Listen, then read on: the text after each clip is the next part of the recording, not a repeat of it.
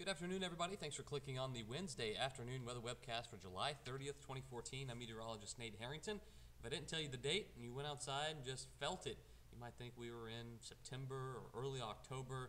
Just gorgeous weather in the Wiregrass today. Low humidity, comfortably warm temperatures, only a handful of spots, close to 90 degrees this afternoon. It has been a really nice Wednesday. Looks like we get one more day of this type of weather before things start to transition back to, normal midsummer weather. Low temperatures this morning, yeah, it was nice. 63 in Dothan and Ozark, 61 in Enterprise. A couple of spots dipped below 60, 58 in Troy, and 59 in Abbeville. But no matter where you were this morning, even down near the beaches, it was comfortable. 68 down in Panama City with low humidity. And speaking of great weather, no clouds really to speak of. A few white puffy cumulus clouds and some high-level cirrus clouds streaking across the sky. That was it in the Wiregrass this afternoon.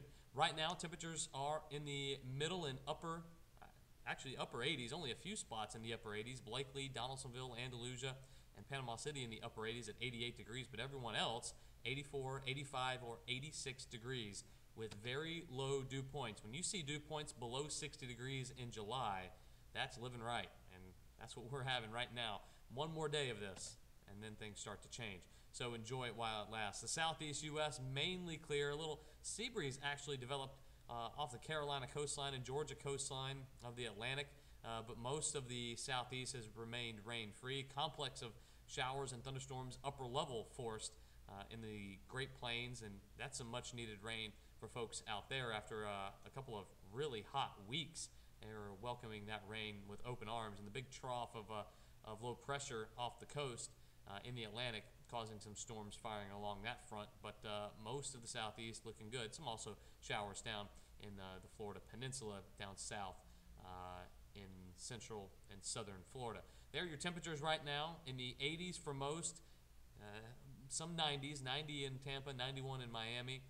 We're at 88 in Jacksonville. Nashville's at 82. Little Rock at 78. Seeing the outer fringes of that rain and cloud cover.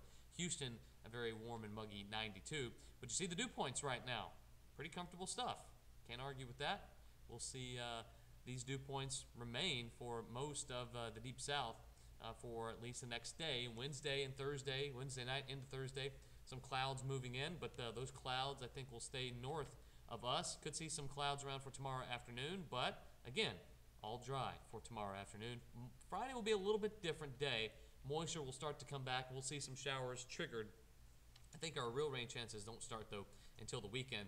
Check out future temperatures for tomorrow morning. We'll see lows in the middle 60s once again, very close to where they were this morning. For tomorrow morning, maybe a couple of degrees warmer in some spots, and a couple degrees warmer for the afternoon highs, too, tomorrow.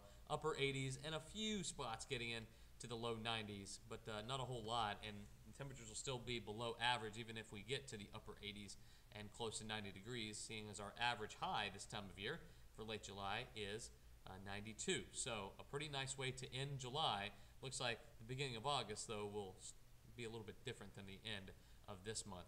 So we appreciate you clicking on the Afternoon Weather Webcast. If you have any questions or comments or criticisms or suggestions for the webcast, go ahead and leave those at any of the social media sites down there at the bottom of your screen. We'll see you back here on Thursday. Enjoy your Wednesday.